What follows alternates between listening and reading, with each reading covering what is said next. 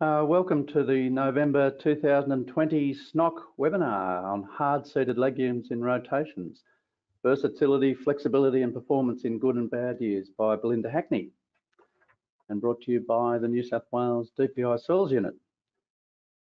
Now I'd like to introduce Belinda, who's presenting today's webinar on hard-seeded legumes in rotations. Belinda has 20 years experience in pasture research and extension. She's worked as an agronomist with New South Wales DPI at the Graham Centre at CSU and Local Land Services. Currently, she's a researcher with the New South Wales DPI Soil and Water Unit. For the past 15 years, she has focused heavily on pasture legume agronomy. In conjunction with Murdoch University and DAFWA colleagues, Belinda developed crop pasture rotation strategies incorporating hard-seeded legumes. The field trials from this work have provided some encouraging results and led to the identification of new legume species and varieties for use in New South Wales. As many of you will be aware, Belinda's been doing this for quite a bit of work recently on legumes with some amazing results. And this month she'll outline how to get started with hard-seeded legumes, matching the legumes to the soil and climate, hard seed formation and breakdown, know how to use that to your advantage, summer sowing, get your pasture sowing sorted before the winter cropping program, and the value of hard-seeded legumes to crop and pasture systems. And I've recently had the pleasure of being out in the field with Belinda and meeting some of her fantastic growers and seeing some of these amazing results. I took this photo, which she's kindly allowed me to show today. And it's an absolute pleasure to have Belinda talk about this really exciting topic. All right. Okay. So, look, thank you everyone for the opportunity to talk about what's been going on in this space in the last few years. So we'll get stuck into it straight away. So in terms of hard-seeded legumes, I suppose the first question is, like, why? Why are we even looking at them? And I guess this really came out of traditional annual legumes have served us really well, and in a lot of cases continue to serve us very well. But particularly when you get into less reliable years and unreliable climate and changing seasons and that kind of thing, their reliability and persistence can be less than optimal in some cases. The other thing that came about too is harvesting of these legumes. Is that the traditional annual legumes is quite a laborious task. It relies, particularly for subclover, on suction harvesting. Medics are mostly harvested in that way too, although you can get them with a header, pick up the pods with a header and that kind of thing, but it's a slow and quite laborious task.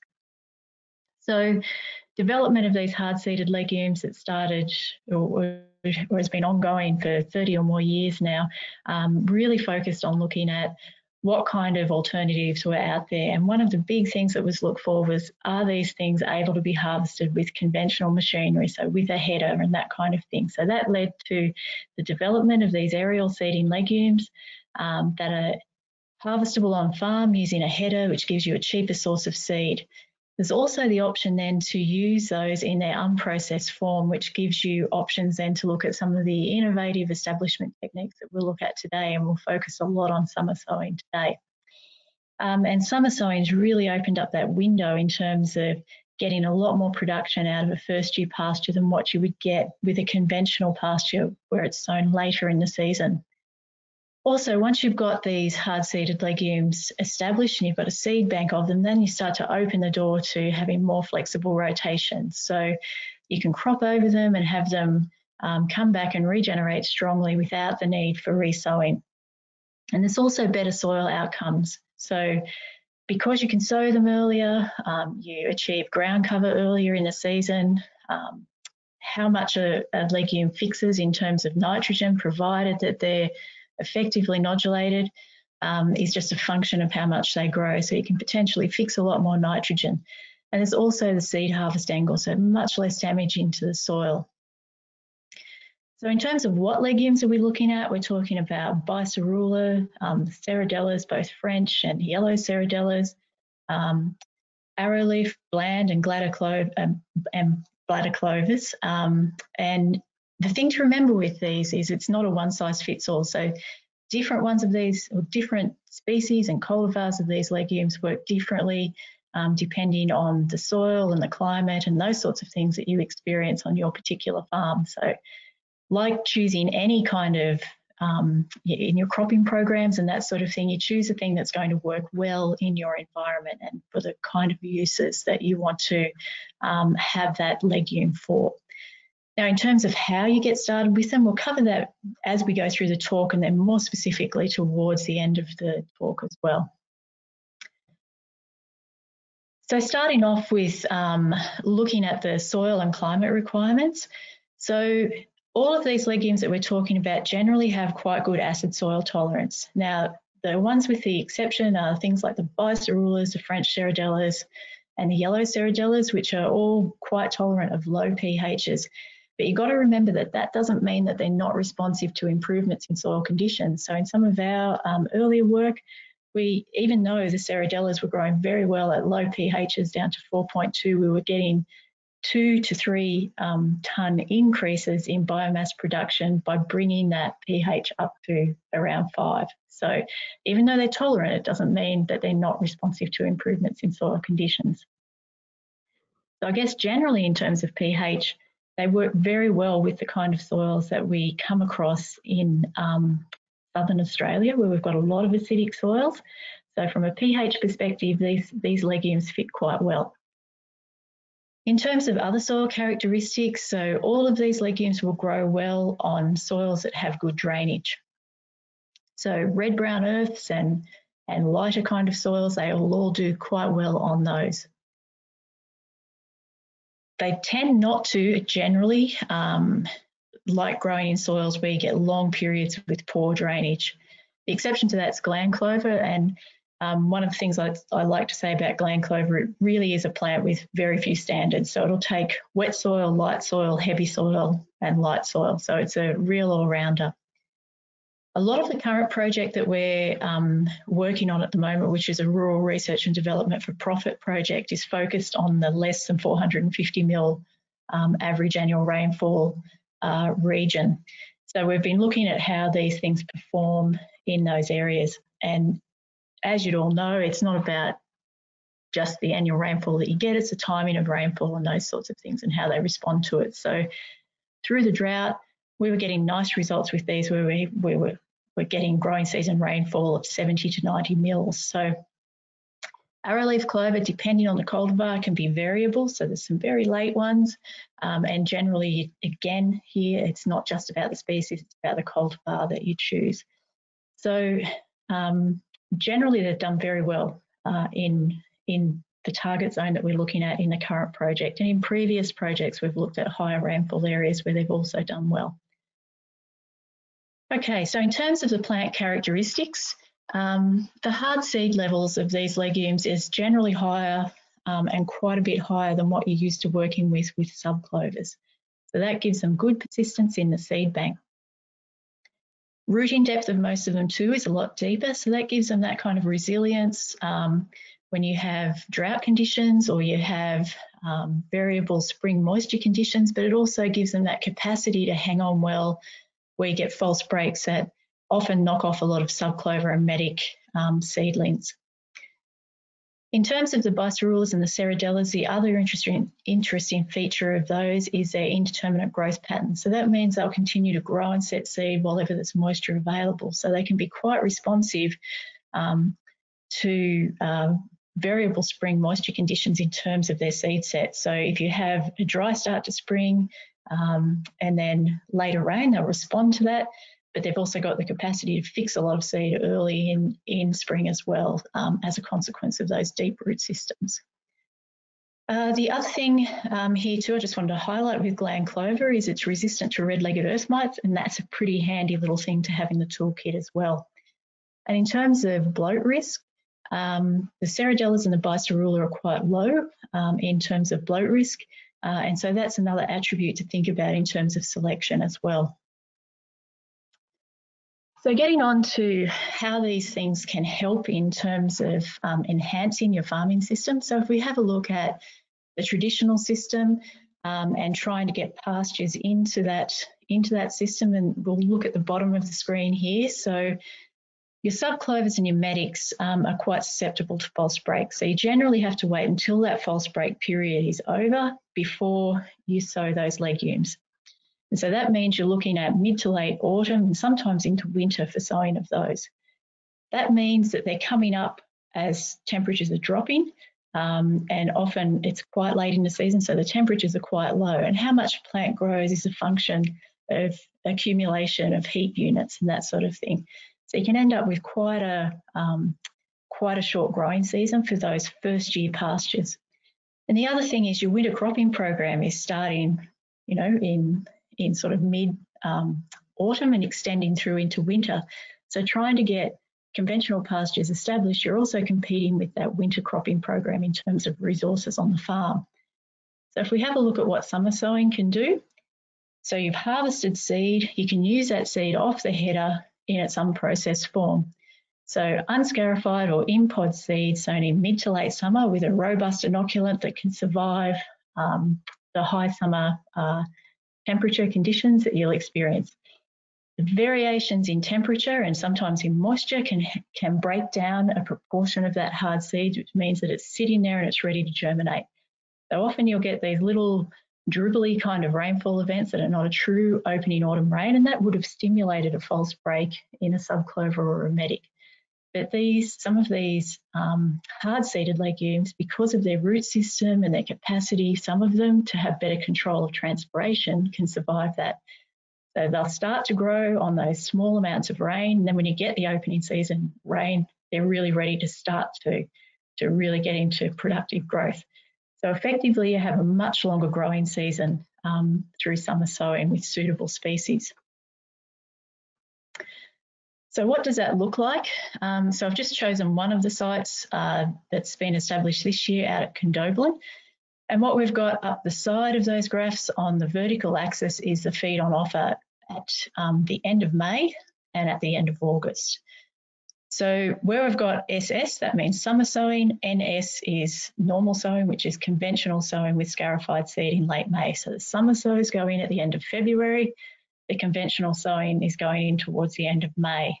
So you can see there, even by the end of May, with the best of these species, the sown legume component, which is the blue in these graphs, you're looking at up to or between 1,000 and 1,500 kilos of dry matter per hectare. So that's starting to give you some coverage in terms of protection of your soil, but you're also developing a canopy that can intercept light and then continue to grow. Now, I should say the other species at this site was mainly some volunteer medic, so some burr medic and some cut leaf medic. Now, if we switch over and we have a look at where we are at the end of August, you can see there again with the best of these species, we're looking at 5 tonnes or better of herbage available. So that's a lot of herbage that can either be used, grazed for livestock. And if we're talking about nitrogen, if you think that you've got 20 to 25 kilos of nitrogen per tonne of dry matter, you're already sitting on around 100 kilos of nitrogen under those legumes as a summer sow. And you can see that they're well ahead of their conventionally sown counterparts. So the growth rates from May to August, we're looking at more than 50 kilograms of dry matter per hectare per day for the best performing treatments just for the sown legumes in that trial, whereas the conventionally sown treatments, you're looking at less than 2 kilos of dry matter per hectare per day. I will say with this, with the Bicerula, we had 2 treatments there. So we had a straight unscarified sowing, and it'll become clearer why we put the other one in a minute. But we also had a modified treatment there where we put 70% unscarified seed and 30% scarified seed. And that was on the basis of what we saw with hard seed breakdown in the drought, which was slower under those very dry conditions, specifically for Bicerula. We weren't completely confident that we weren't going to get another bad year this year, so we put that in as an extra treatment, and it's worked very well. So if we have a look at what that actually looked like physically, in the top photo, you can see there that this is the yield at the end of August from 0.1 of a square metre for a range of summer sown species. Then at the end, you've got subclover as a comparison where it was conventionally sown, and all of those samples are lying on the subclover plot.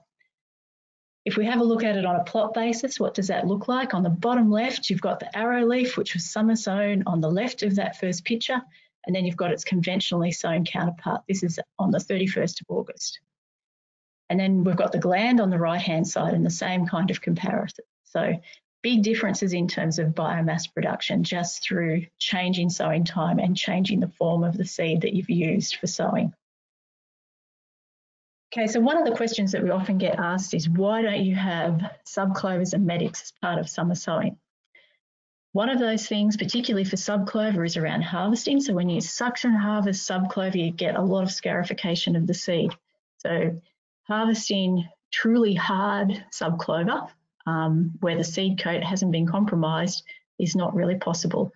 The other thing you need to think about too is the susceptibility of those species to false breaks. So they're already susceptible. So why would you sow them in a condition where you're setting them up for failure? So rooting depth is one of the things that really, I guess, works against those species in this type of thing. They just don't get their roots down quickly enough. And there's also the practicalities of it. So to get an unscarified form of a medic, you have to go to header harvest, where you're harvesting, you actually get in the head of the burr. So there are ways where you can spread the burr, you can put it out through a super spreader and that sort of thing, but then you have localised competition within that burr because you've got more than one seed. So it's not that it's impossible with medics to consider summer sowing, but we've sort of taken the lower hanging fruit and went with the species that are easier to work with first. So understanding hard seed breakdown is really a key to getting summer sowing to work well. You've got to have the right hard seed breakdown pattern, and you've got to have enough seeds soften to be able to start to germinate early in the season and get up and go. So I've just put some examples in here. We won't go through them all, but there's just some variation in them. And there's some variation from Western Australia, where this technique was pioneered, to what we see in Eastern Australia. So if we start with the bicerula, on the vertical axis, you've got the hard seed. So off the header, you're looking at around 90% hard seed when you sow that seed in mid to late February. By mid-autumn, which is when you've started to have some of those little rainfall events, and hopefully if it's a good year, you've had an autumn break already, that's when you want some seed to be softened that's able to germinate and come up and commence growing. So if we have a look at the blue line, that's the typical breakdown pattern for bicerula in Western Australia. So you're starting off at sowing with around 90%. By the time you get to mid-autumn, you're still in the high 80s. So it just doesn't soften quickly enough under Western Australian conditions to allow enough seed to be there to come up and germinate. Now, typically, the orange line is what we see in New South Wales. So we've started off around that 90%. And by the time we get to mid-autumn, we're down to about 70%. Now, bearing in mind with bicerula, you've got about 1 million seeds per kilo.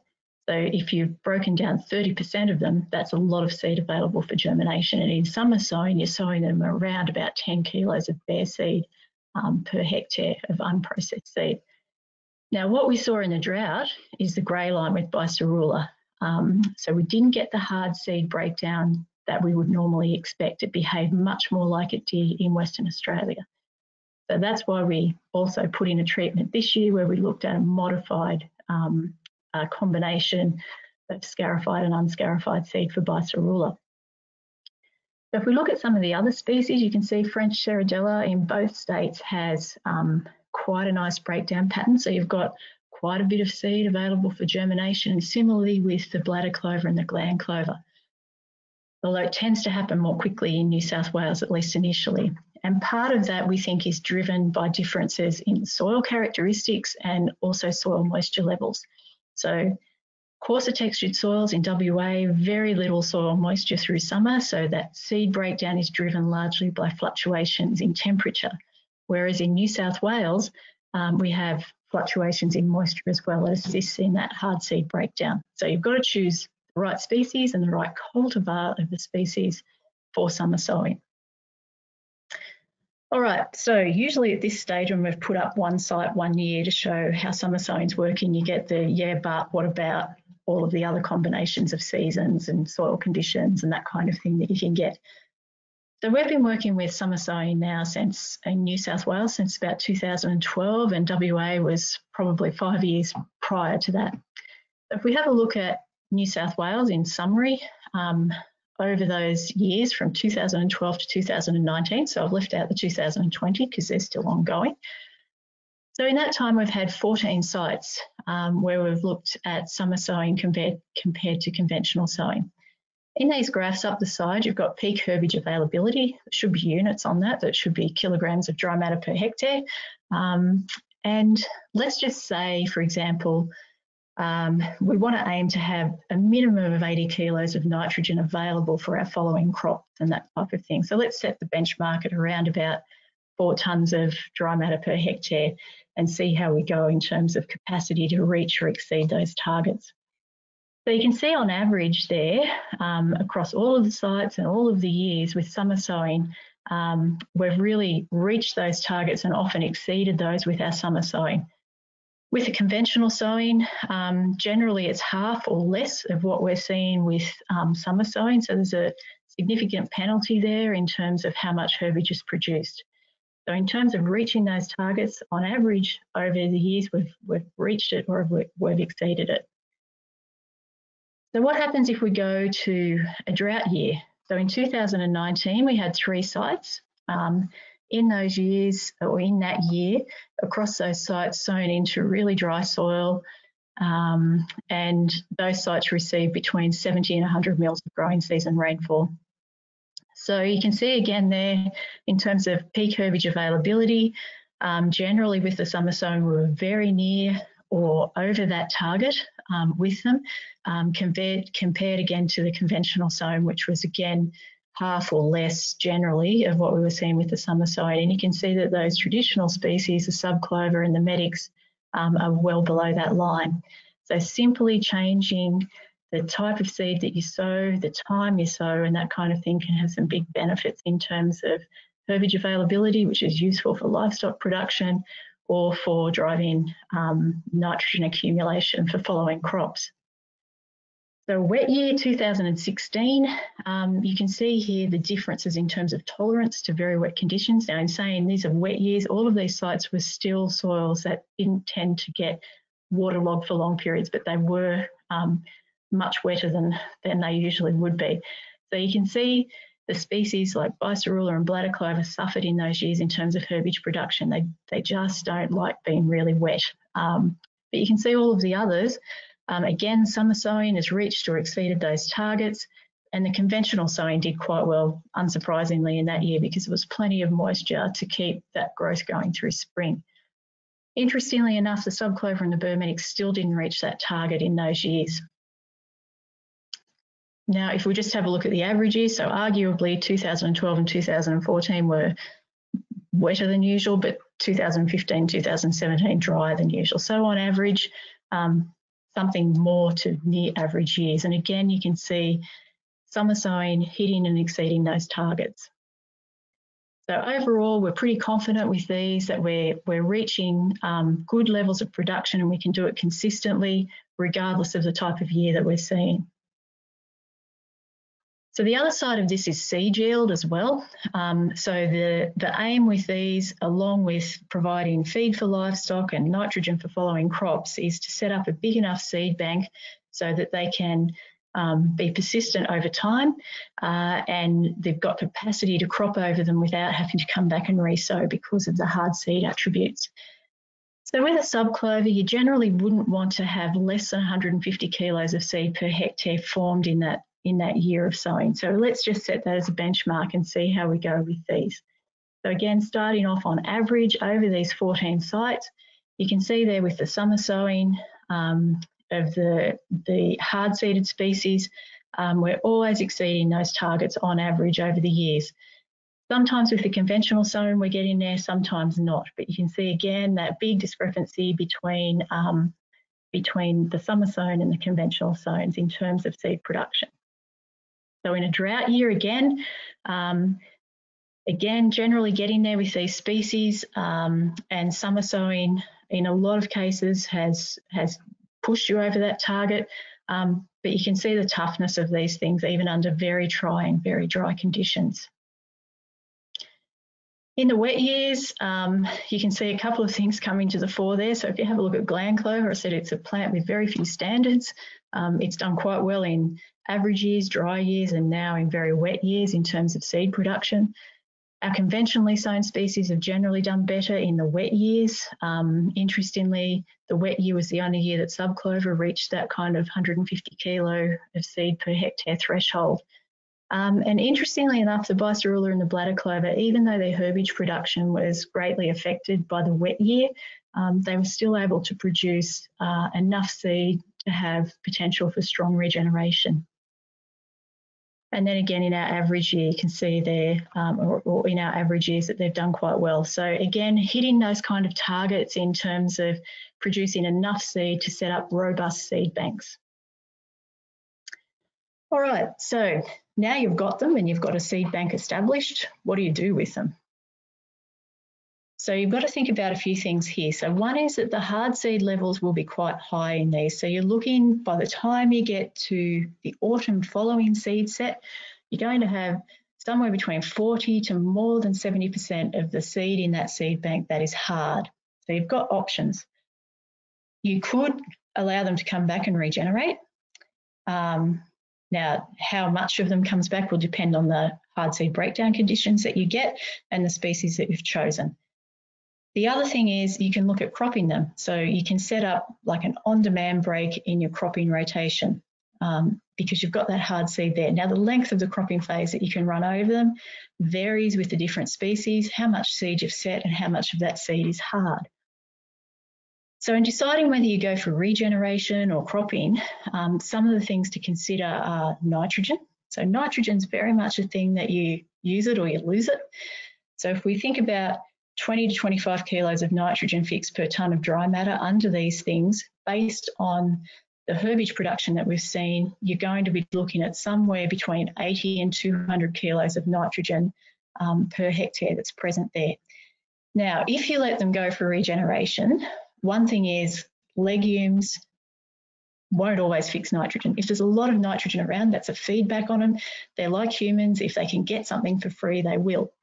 So is letting them go legume on legume the best idea? It might depend on what your feed requirements are and that kind of thing for that year.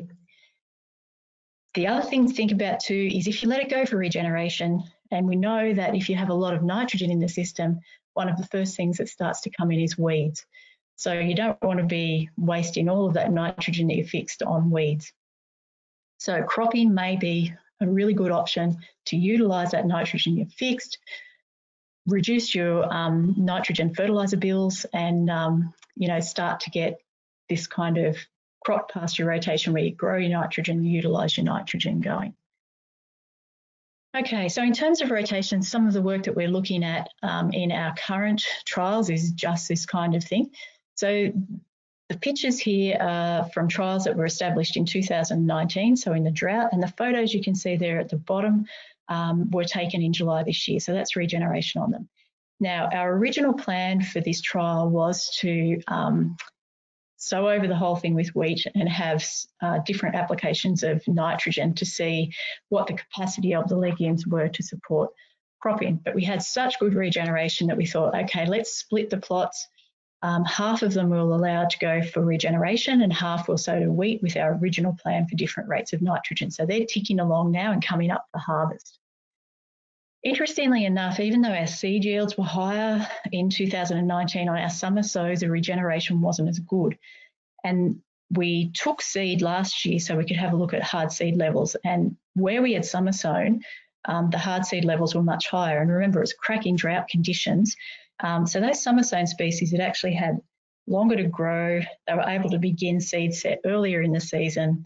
They were able to complete hard seed coat formation, whereas the ones sown later were trying to produce their seed and form a seed coat under very trying conditions. So you had lower amounts of seed on the conventionally sown side and less of it was hard. So what are the implications of that for the ongoing rotation? That's part of what this experiment will be about. So we'll be looking at 1-to-1 rotations compared to 2-to-1 rotations. So that's ongoing.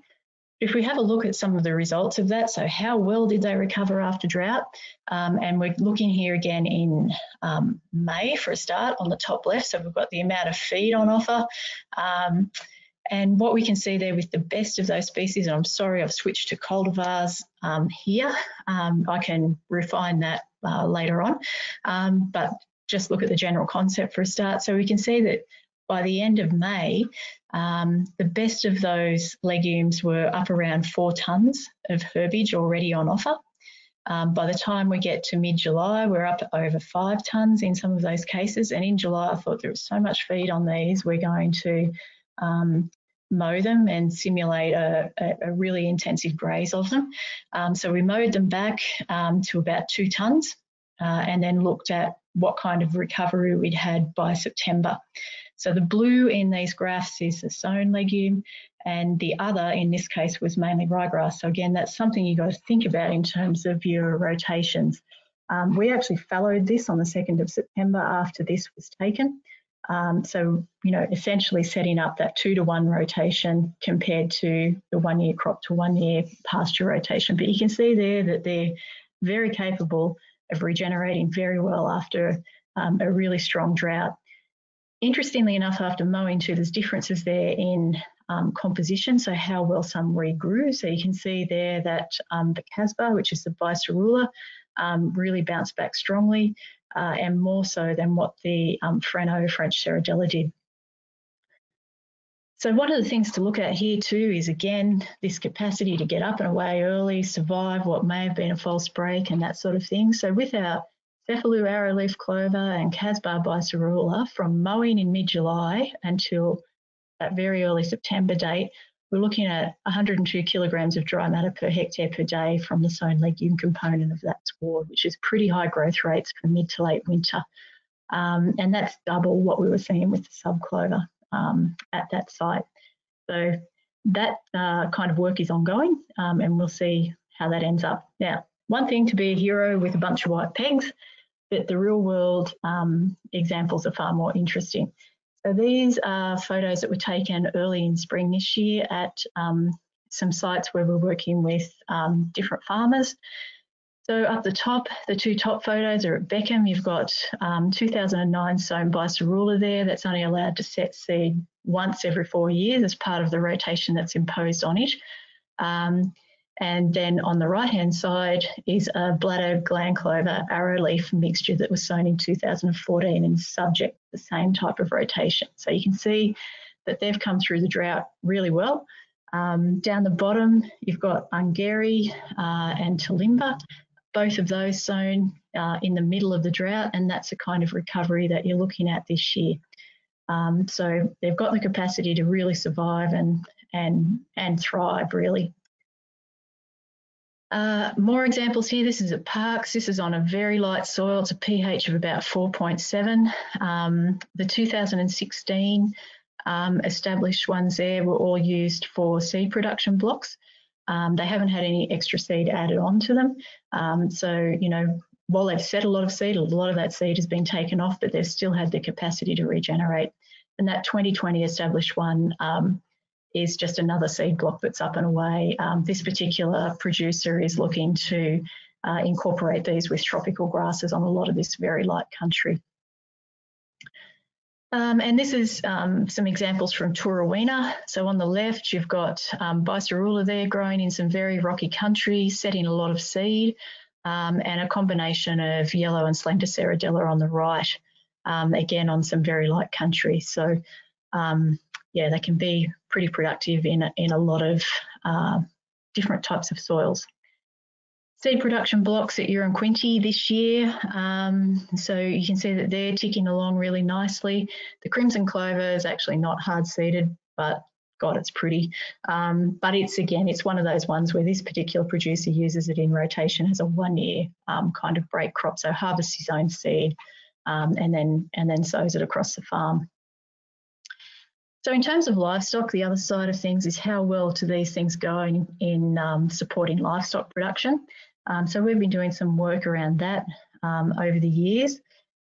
So if we go back to our 2019 trials, the drought trials, we were also taking measures, and while we were doing herbage availability measures, we were also taking samples for feed quality. And we've fed those into grass feed, for merino weaners to look at what kind of growth rates we could have got off those had we utilised this pasture.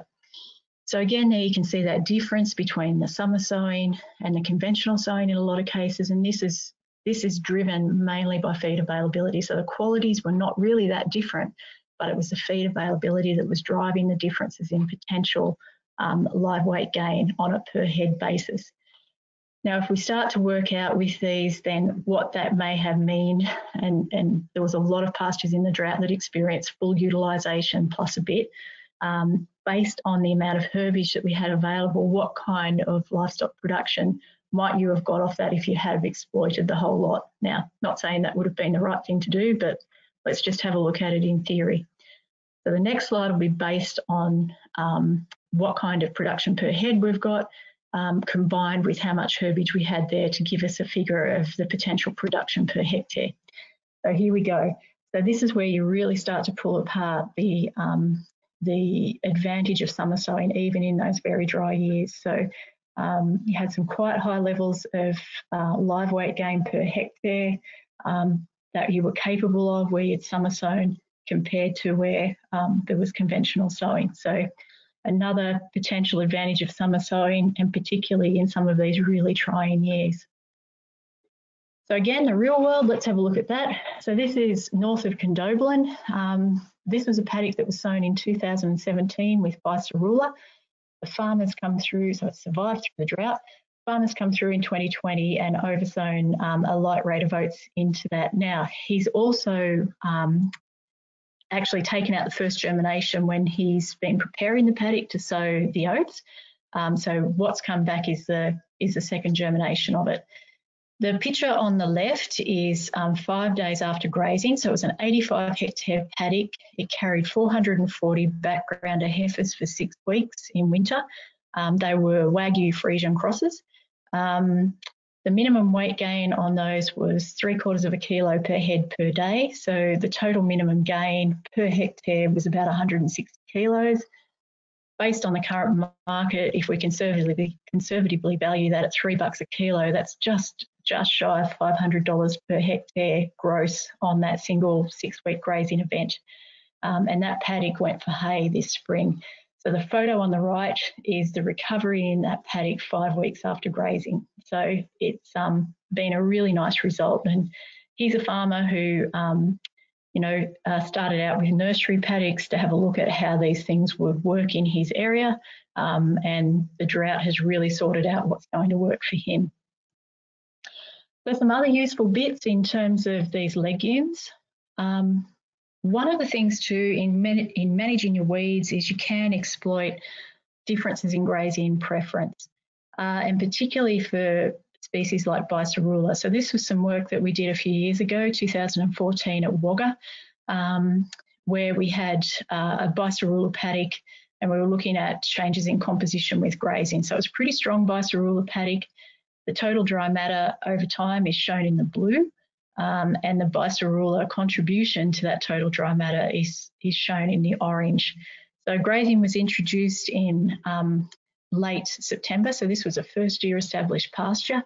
So we started to graze it in early September. It was about, from memory, around 15 DSE per hectare. So you can see over time there that the animals have been very effective in taking out the other component of what was in this pasture, and that was predominantly ryegrass. And so from setting that up for a following year cropping perspective, using the differences in palatability of these plants can just help, I suppose, complement herbicide usage and help extend the life of some of the herbicides that we have by using grazing to take out these problem weeds rather than just relying on herbicides. Another experiment there in 2015, this time at Temora, where we were looking at similar things. So what kind of impact could grazing have on the amount of seed of ryegrass that was present at the end of the season? So you can see we had seed head counts of 80 or more per square metre when we started grazing in the first week. So this was again a September graze on a first year pasture. The Bicerula is in the blue as a Bicerula subclover mix. The subclover is in the green, and the bladder gland mix is in the red. you can see by the time we get to week 3, we're getting very low levels of annual ryegrass seed heads present in that sward. So again, exploiting those differences in palatability to help control what might be a problem weed in your cropping program. So I suppose another question that's often asked too is, because these things are aerial seeding, people can be quite scared to graze them in the establishment year.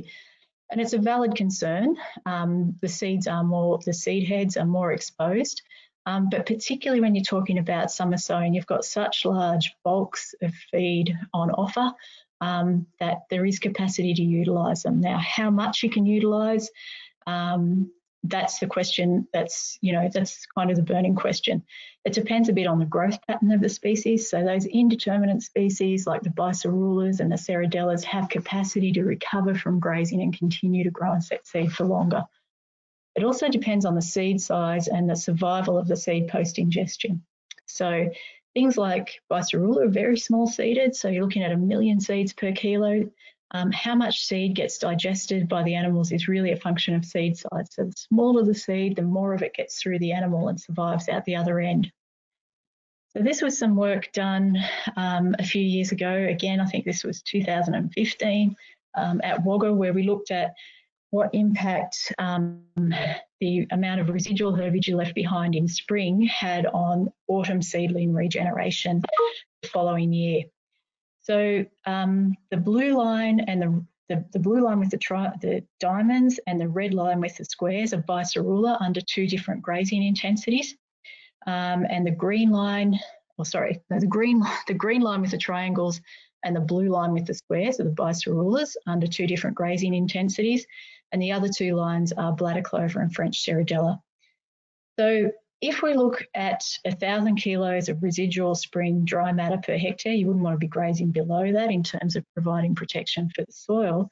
You can see that the amount of seedlings that we were producing off the bicerula in the following year was up over 1,000 plants per square metre, whereas it was much lower for the bladder clover and the French cerridella. And a lot of that is a function of seed size. So French cerridella pod segments, when they're ingested, a very high proportion of those get digested, so you don't get much coming out the back of the animals. And same with bladder clover, it's a much bigger seed than what you have for bicerula. So that just gives you a bit of an indication of how these things may behave under different, or how these things behave when they're grazed in terms of impact on following year regeneration. So one of the things we're looking at this year in some of our work, given how much bulk we've had on the pastures, is what happens if we get a bit cheeky and we look at fodder conservation in that first year.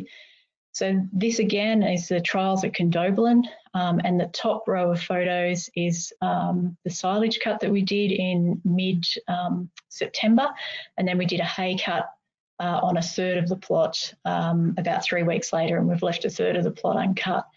So you can see that there was a high amount there and we cut it back fairly severely, and down the bottom we've got the regrowth on those sections. So you can see the arrow leaf clover on the left-hand side, very good recovery in that in terms of the amount of seed heads that are there. Same with the bicerula. The foreground is the silage cut bicerula and the background is the uncut section that's now slumped. It's getting towards the end of the growing cycle for it. But you can see in the foreground that indeterminate habit, again, it's kicked away. There's a lot of pods on there.